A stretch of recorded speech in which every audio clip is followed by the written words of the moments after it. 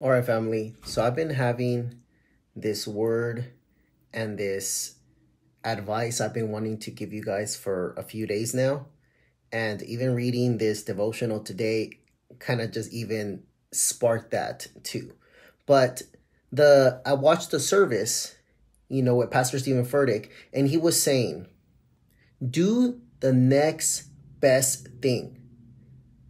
Okay. And so that's what we're going to be talking about. And I'm going to give you two stories that are going to be helpful for you when it comes to your nutrition and your fitness. Do the next best thing. I feel like we are like this. We're all in, like all in or nothing. Like if we cannot 100% do something, then we're kind of like, I'm not even going to do that right now. Like, I don't have the time to do this right now. Like, I wish I could go to the gym 5 days out of the week, but I just don't have the time right now. So you know what? I'll tackle that in 6 months. But we got to remember, we got to do the next best thing. And while we're on the example of the gym, if you wish you want to go to the gym 5 days a week because everybody goes 5 days a week, then what is the next best thing? Because I tell you this because this is how I live my life. I always do, what is the next best thing? And I'm not good in every part of my life like this, but I try to remind myself, okay, if I cannot do 5 days, what can you do? Can you do 3? Perfect. Then let's do 3. But I'm going to give you the example of the nutrition. Let me give you the example on nutrition. You start eating healthy. You start eating your chicken, your rice, your veggies, your fruits. And then you might start eating, and then you start losing weight, but then you notice that you start feeling hungry.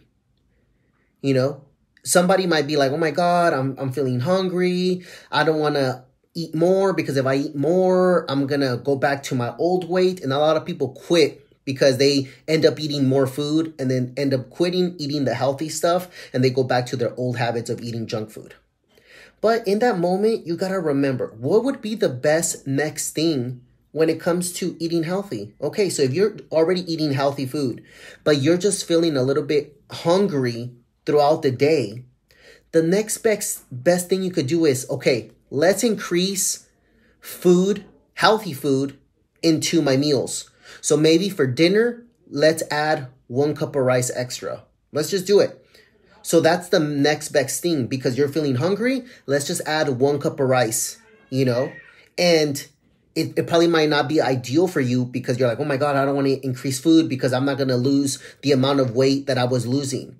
But if you think about it, adding that rice, 1 extra cup, might slow down a little bit of your weight loss. But instead of losing 2 pounds every week, you might be losing 1, but at least you're still moving towards your goal.